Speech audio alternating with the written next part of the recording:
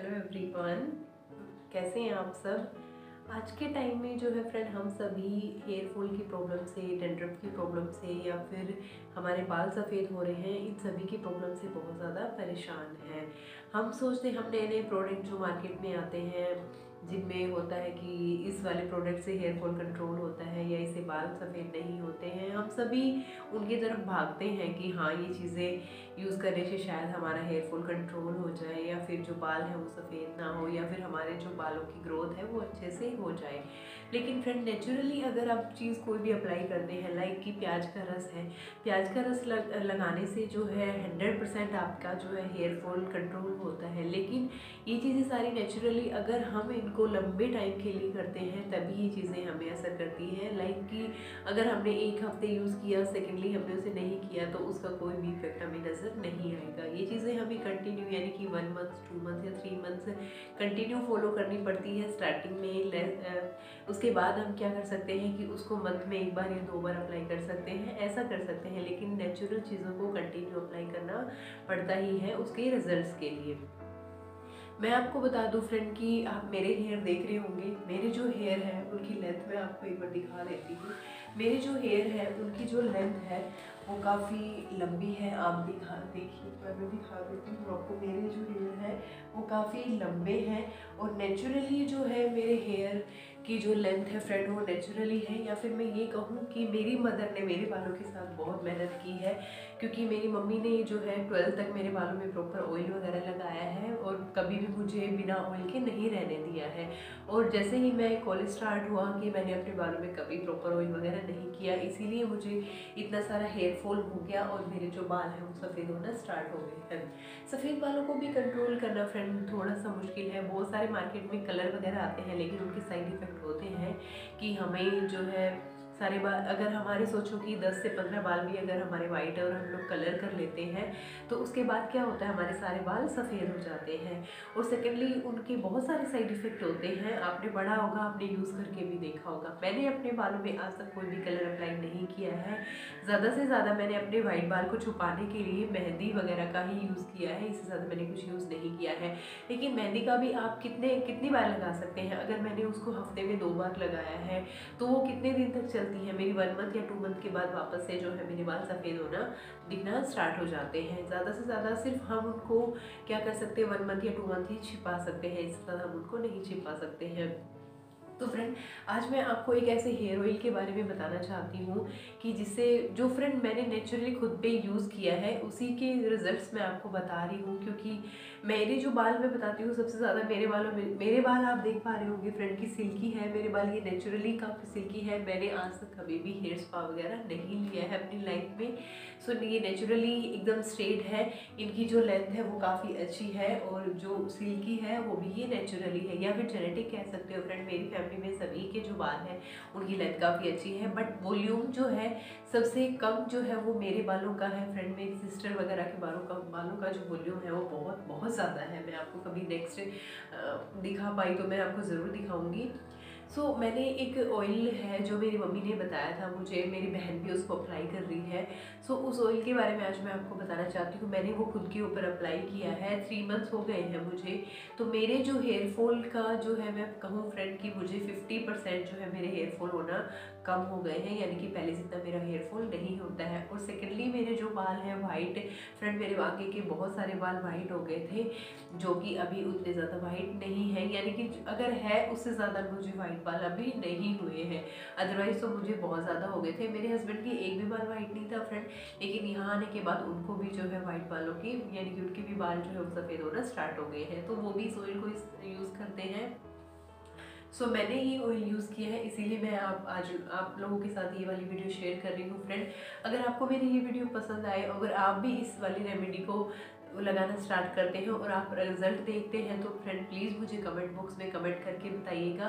And secondly, अगर आप मेरे चैनल पे नए आए हैं तो मेरे चैनल को सब्सक्राइब कर दीजिएगा, मेरी वीडियो को लाइक कीजिएगा, और आप मेरी वीडियो को आगे अपने फ्रेंड्स के साथ शेयर कीजिएगा फ्रेंड, ताकि आप लोगों का भी जो है हेयर, उनके बालों के साथ जो प्रॉब्लम है हेयर फॉल की या फिर डैंड्रफ की या सफ़ेद बालों की, तो अगर वो भी इसको फॉलो करते हैं तो उनके भी जो बाल हैं वो अच्छे हो जाएंगे। फ्रेंड मैंने खुद पे यूज़ किया है, इसीलिए मैं आज आप लोगों के साथ ये वाली वीडियो शेयर कर रही हूँ। 100% आपको रिजल्ट मिलेगा और सारी जो चीज़ें हैं वो नेचुरली है, क्योंकि ऑयल वगैरह हम अपने बालों में लगाते ही हैं। सो इस वाले ऑयल को आप एक बार अप्लाई करके देखिए, आपको 100% रिजल्ट मिलेगा। इस वाली रेमेडी को बनाने के लिए मैंने यहाँ पे 3 मीडियम साइज़ के प्याज लिए हैं, आप देख रहे होंगे। अगर आपके पास ज़्यादा बड़े हैं तो आप 2 ले सकते हैं, वो भी काफ़ी इनफ रहेंगे हमारे लिए। इसके बाद ये कुछ लहसुन की कलियाँ थी मेरे पास, जो पहले से ही मैंने पील करके मैं अपने फ्रिज में रखती हूँ। इसके बाद मैंने लहसुन की जो एक गांठ और आती है वो ली है यहाँ पे, और मैंने यहाँ पे मेथी दाना लिया है जो मैंने 5 से 6 घंटे के लिए भिगो के रखा था। सो आप देख रहे हैं मेथी को जो भिगोने के बाद जो है वो अच्छे से हमारी ग्राइंड हो पाएगी। अगर सूखा आप बनाएंगे तो वो थोड़ा सा टाइम लेगा उसको पीसने में। इसके बाद मैंने एक मुट्ठी जो कड़ी पत्ता आता है मैंने वो लिया है। यहाँ पे कड़ी पत्ता जो आप ले वो थोड़ा सा फ्रेश लें फ्रेंड, क्योंकि अदरवाइज़ आप थोड़े से सूखे हुए कड़ी पत्ते लेंगे तो वो इजीली हमारे पेस्ट में नहीं आ पाएंगे, यानी कि वो अच्छे से महीन नहीं पीस पाएंगे हमारे। अब इसके बाद जो है मैं प्याज वगैरह को छील लूँगी यहाँ पे, और जो लहसुन वगैरह है उनको भी मैं छील लूँगी, क्योंकि हमें इन सभी को मिला के एक पेस्ट बनाना है। और पेस्ट बनाने के लिए यहाँ पे कोई पानी वगैरह ऐड नहीं करना है। तो मैं इनको बारीक बारीक कट करने के बाद ही अपनी मिक्सी में डालूँगी। आप चाहे तो एक बार अलग भी पीस सकते हैं, कि कड़ी पत्ता और मेथी दाना को आप एक साथ पीस सकते हैं, बाद में लहसुन और प्याज को पीस सकते हैं, यानी कि एक साथ ही उसमें डालने के बाद। लेकिन मैं जो हूँ यहाँ पे उनको एक साथ ही पीस लूँगी। तो आप देख पा रहे होंगे कि मैंने जो प्याज है उसको छोटे छोटे पीसेस में कट किया है, ताकि वो हमारी अच्छे से ग्राइंड हो जाए। इसको ग्राइंड करने के लिए हमें थोड़ा सा टाइम लगेगा फ्रेंड, क्योंकि हमें यहाँ पे अगर हम थोड़ा सा पानी ऐड कर देते हैं तो वो हमारा जल्दी से ग्राइंड हो जाता है। अगर पानी वगैरह हम ऐड नहीं करते हैं, क्योंकि सारी चीज़ें थोड़ी थोड़ी सी मतलब वैसी है, जैसे कड़ी पत्ता वगैरह भी हो गया और लहसुन वगैरह का भी, तो ये थोड़ा पानी छोड़ते हैं, तो हमारा जो है थोड़ा टाइम लगेगा। तो इसमें आप जो है ये नहीं पीस पा रहा है तो पानी की जगह आप इसमें ऑयल ऐड कर सकते हैं। मैंने भी ऐसे ही किया है। मैंने यहाँ पे कुछ कोकोनट ऑयल की कुछ ड्रॉप्स यहाँ पे ऐड करी है उनको ग्राइंड करने के लिए। सो ये थोड़ा सा टाइम लेता है, बीच बीच में आपको इसको हिलाते हुए ग्राइंड कर लेना है, क्योंकि बीच बीच में इनका क्लोन बन जाता है, तो थोड़ा सा आपको टाइम लगेगा सिर्फ ये पेस्ट बनाने में। इसके बाद जो है आगे की प्रोसेस में आपको ज़्यादा टाइम नहीं लगेगा यहाँ पे। तो आप देखो मैंने भी यहाँ पे थोड़ा सा ऑयल ऐड किया है। इसके बाद मैंने यहाँ एक लोहे की कढ़ाई ली है, आप चाहे तो कुछ भी ले सकती हैं, लोहे की बेस्ट है, तो मेरे पास अवेलेबल थी तो मैंने वो वाली ली है। इसके बाद मैं यहाँ पे सरसों का तेल इसमें डाल दूँगी। जो आप चाहें, आपको कोई भी ऑयल सूट करता है आप उस ऑयल में इसको बना सकते हैं। तो मैं जो है, और ये सरसों का जो तेल है फ्रेंड वो मेरे घर का ही, जो मैं लेके आई थी गांव से, क्योंकि ये प्योर है एकदम, वो सरसों से ही निकालते हैं, तो एकदम प्योर वाला ऑयल है सरसों का, इसलिए मैं इसको ले रही हूँ यहाँ पे। इसके बाद जो है हमें ऑयल को एक बार अच्छे से गर्म कर लेना है, धीमी गैस करके हमारा, यानी कि गैस का फ्लेम लो रखना है हमें यहाँ पे, और ऑयल को अच्छे से गर्म कर लेना है। इसके बाद ये देखिए पेस्ट मैंने अच्छे से बना लिया है, मेरा एकदम बारीक पेस्ट बन गया है यहाँ पे। अब थोड़ा सा अब जब ऑयल गर्म हो जाएगा, इसमें हमें क्या करना है, देखिए आप देख पा रहे होंगे ऑयल अच्छे से गर्म हो गया है। इसके बाद मैं यहाँ पे कलौंजी डाल रही हूँ, क्योंकि कलौंजी जो है वो ब्लैक कलर की है, तो लास्ट में आप देखेंगे कि जो ऑयल है वो ब्लैक हो जाएगा हमारा। सो मैंने यहाँ पे पूरा ही डाल दिया है, एक छोटा पैकेट आता है, मैंने वो पूरा पैकेट डाल दिया है इसके अंदर। सो अब देखिए तेल जो है वो गर्म हो गया है। अभी गैस का जो फ्लेम है वो बिल्कुल स्लो रखेंगे हम, बीच में एक बार भी फुल यहाँ पे गैस को नहीं करेंगे, क्योंकि हमारा ऑयल अच्छे से गर्म हो गया है। इसके बाद आप देखिए कि यहाँ पे जो मैंने पेस्ट बनाया था हम उसको डालेंगे। अभी ऑयल जो है वो हल्का सा, पहले बहुत ज़्यादा गर्म था, अभी नॉर्मल हो गया है। अभी इसके अंदर जो है हम अपना पेस्ट जो बनाया था वो डाल देंगे। मैंने यहाँ पे अपना सारा पेस्ट डाल दिया है। अब आप देख रहे होंगे ऑयल थोड़ा सा कम लग रहा है, तो मैंने यहाँ पे कोकोनट ऑयल को भी ऐड कर दिया है, क्योंकि मेरे पास जो है मस्टर्ड ऑयल उतना ही था, तो घर वाला उतना ही था, मेरे पास ज़्यादा नहीं था। सो मैंने यहाँ पे पूरा एक जो छोटी बोतल हमारी ये आती है पैराशूट ऑयल की, तो वो वाली मैंने यहाँ पे ऐड कर दी है। आपको जो भी ऑयल सूट करता है फ्रेंड वो आप ले सकते हैं यहाँ पे। सो अब देखिए एकदम स्लो गैस पे हमें इसको पकाना है। तो आप देख रहे होंगे कि हमारा हल्का हल्का सा जो है वो झाग निकलना शुरू हो गया है। झाग हमारा क्यों निकलता है फ्रेंड? क्योंकि जो हमारा कड़ी पत्ता होता है और फिर जो हमारी प्याज वगैरह होती है उनमें पानी होता है। सो जब भी हम उसको ऑयल में डालते हैं तो हमारा वो झाग बनना स्टार्ट हो जाता है। पर अब आगे देखेंगे कि वो झाग जो है वो थोड़ा सा बढ़ेगा, क्योंकि जब तक हमारा जो पानी है वो एकदम सूख नहीं जाता तब तक वो हमारे झाग बने रहेंगे ऑयल में। लेकिन हमें इस गैस का जो फ्लेम है एक बार भी हाई या मीडियम नहीं करना है, हमें इसको स्लो गैस पे ही पकाना है। हम इसको हाई नहीं करेंगे यहाँ पे। सो ये देखिए हमारे ऑयल में जो है वो कितने सारे झाग बन रहे हैं। तो ये धीरे धीरे जो हमारा पानी है वो वेपर बन के उड़ जाएगा यहाँ पे, और लास्ट में हमारी जो रेमेडी है वो अच्छे से बन पाएगी। तो हमें इसको टाइम नोट करके आधे घंटे के लिए यहाँ पे गैस पे रखना है। आप चाहे तो 5 या 10 मिनट ज़्यादा भी इसको, अगर झाग ख़त्म नहीं होते हैं तो पका सकते हैं। इसके बाद देखिए मैंने टोटल अपना 30 मिनट्स के बाद मैं यहाँ पे देख रही हूँ तो एकदम जो झाग वगैरह है वो ख़त्म हो गए हैं, और जो तेल है उसका कलर भी आप देखेंगे एकदम से ब्लैक हो गया है।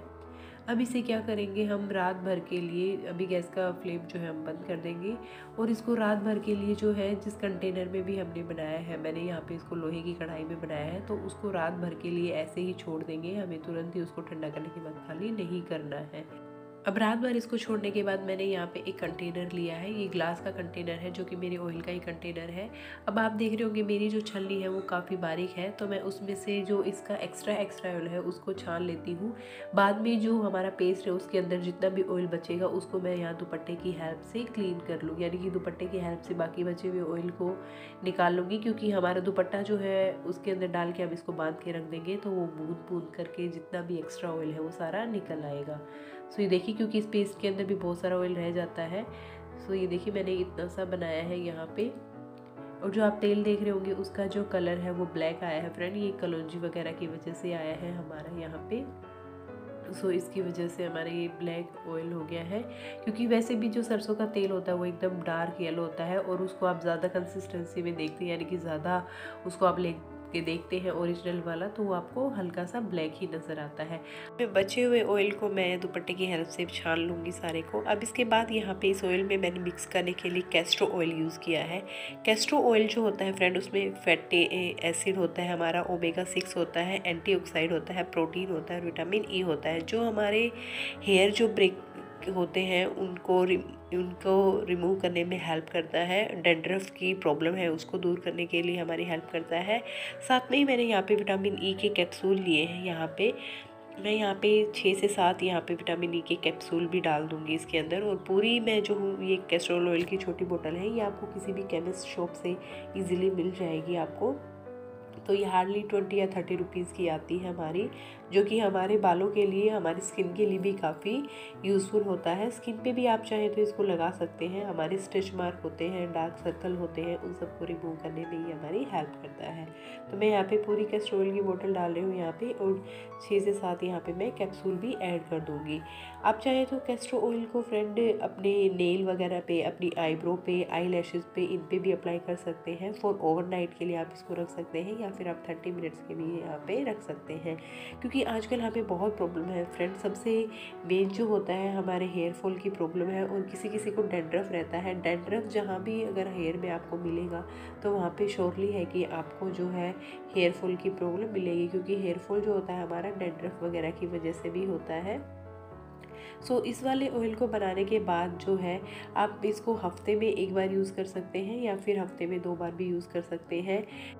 कैस्ट्रो ऑयल इसमें डालने का एक यही रीज़न है फ्रेंड कि कैस्ट्रो ऑयल जो होता है वो हमारे स्किन को, हमारे स्कैल्प को जो है इन्फेक्शन फ्री बनाता है, यानी कि जितने भी इन्फेक्शन होते हैं वो ख़त्म हो जाते हैं। तो इस टाइप से फ्रेंड ये देखिए मैंने ये ऑयल बना लिया है। इसको आप 4 मंथ, एक बार बनाने के बाद में 4 मंथ तक यूज़ कर सकते हैं।